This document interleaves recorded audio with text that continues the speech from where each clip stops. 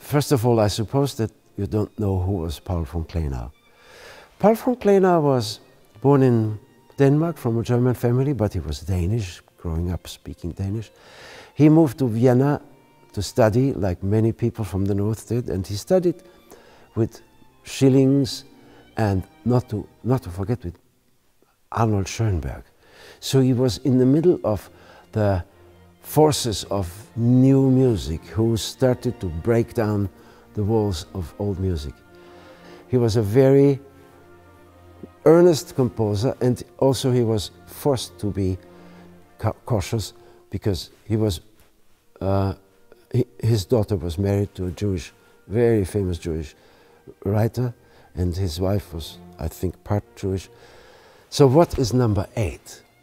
Number 8 is written during the war, and like other symphonies of Mr. Shostakovich, for instance, who wrote a disappointing number 9, disappointing for Stalin, who wanted the big number 9 for Soviet triumph. He wrote number 9 like a Haydn symphony.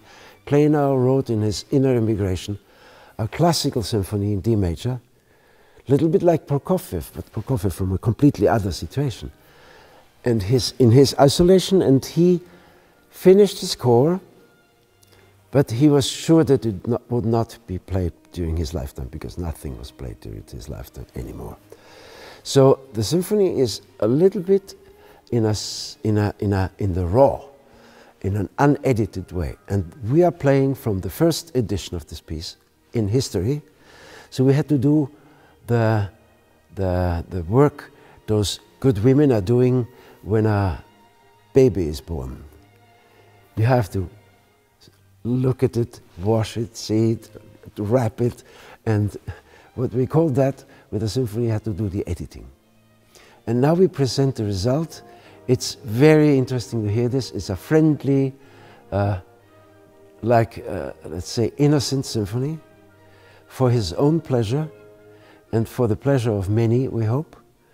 And it should be the start of a project to point our interest a little bit more towards Mr. von Klenau, who is an unrightfully forgotten composer, like many others, to be really unearthed and discovered for our daily use, because we do too much of the same. So this is a try to propose something new to you, which is in fact very old. It's not only old in birth date, but old in style. That's what he said, a symphony in the olden style. And I hope you enjoy it.